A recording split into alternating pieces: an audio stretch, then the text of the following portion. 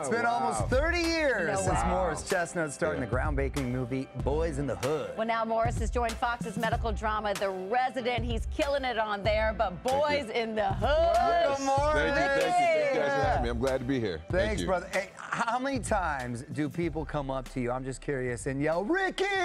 Wow, you know, really only about probably once a day. Really? Because the memes are funny. With Q, what you see the memes on social I've seen media? the memes and, you know, me running, you know, I've seen the one with the Popeyes chicken. Yeah. Exactly. Matter of fact, the last person who said it before you, I saw Ice Cube's son last night. O'Shea? O'Shea. He said it. He said it. Yeah. Oh, man, I don't really know it was that often. Wow, that's great. Yeah, at least once a day. And when I think about the movie crazy. 30 years ago, when you auditioned, you're the same age as John Singleton. What do you remember about the audition? Oh, man. You know what? It was, that's very emotional because it was just, at the time, you know, John, and I just never forget when I auditioned for it, you know, he shook my hand, and at the end, when he shook my hand, he kind of held it and looked at me. I said, man, I think I got a part in the movie, you know, and it was just great. It was just great. And I'll never forget just, you know, being a big fan of it. And then I love the scene, too, with Lawrence Fishburne, and when they're talking about the gentrification, coming in. It's so poignant, right? Still that film still holds up and still very relevant. Very much so. Still a lot of very relevant themes in that movie that still stand today. Yeah. Morris, let's talk about something And then you look the same. Identical. I like that shirt, though.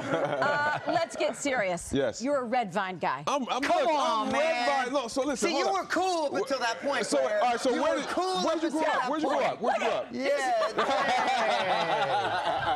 Red Vine. So Scott, get us some Red Vine. So Red Vine, I can't believe anybody's twisted except on the East Coast, because Red Vines, every time I used to go to the movies when I was young, for years, I would get popcorn and Red Vines. That is it's a West staple. Coast thing. I'm like an anomaly because most people on the West Coast do like Red Vines. What's the difference between Red Vine and Twizzler in your mind? Red Vines taste better. Taste better. Yeah, Red Vines taste better. One is garbage, one's a piece of art. That's how I look at it. And Morris, I don't know if you're listening to the A Block. We were chatting. Women find men sexiest when they do chores. You've been married for a long time. I heard that. I feel like you're a chore guy. Yes, you do. You know what? This is what I would say. This is what I would say. So, like you said, your father called you to ask you to turn the TV, right? Right. I remember that move. And my brother would do that. Every time I was mowing the lawn as a kid or taking out the trash, I said, man, I can't wait till I get older so I don't have to do this anymore. Right? Exactly. But then there's some stuff I still do. I still take out the trash. I do laundry a little bit. But are you a good folder? That's I'm an okay folder. I'm an okay folder. I'm an okay folder. Dude, I got to see your husband's folding skills. I'm telling you, he's really good. I don't know why. He just recently started doing the wash, and he's an incredible folder. We've been together 24 years, and I learned he's a great folder. We're probably going, when he was in high school, he probably worked at a clothing store. There you go. Right? There you go. Now, this is kind of cool. Your daughter, Paige, is following in your footsteps right there, man. Somewhat. Beautiful. Oh, thank you. Yeah, you know what? It's she's young. And she's 21. She just turned 21, and she doesn't listen to me. You know, so it's hard to you know, tell her and give her advice, because you tell her something, she does her own thing. But you know, I love her and I support everything she does. What about her dating? I'm looking at those pictures. How is that for you? It's not good at all. It's not a good. No, she has a boyfriend now, and I approve of him. He's a nice guy for now. You always have to watch it. You know, there's different stages of a relationship, and it was tough. It's tough getting adjusted to things like that. If you know someone comes over to the house, you know, as a guy, you know what their intentions are. Yes.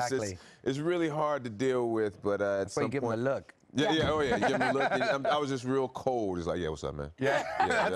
Exactly. So yeah, but you know, you have to let it be. You gotta let it be. Well, let's talk about your new show. It's a medical drama, The Resident. What's the premise, basically? Basically, it's a medical drama about a bunch of residents, and one thing I love about the show is it shows a true depiction of, like, not just the good that goes on in the medical field, but also the bad. And my character happens to be the bad that goes on. Yeah, Malcolm's great in the show. The show has a great cast. Love doing scenes with Malcolm and the whole cast. And is it true you're kind of a bad guy?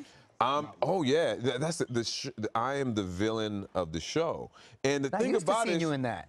Nobody is. You know, this is the thing. So this is a crazy thing about it. So I'm used to people coming up and saying, hey, you know, I like your work and this, that, and the other. But you never know if they've seen anything. I said, you like my work? Okay, what you seen? Well, you were in that movie with the cars. Oh, no, that was Tyrese.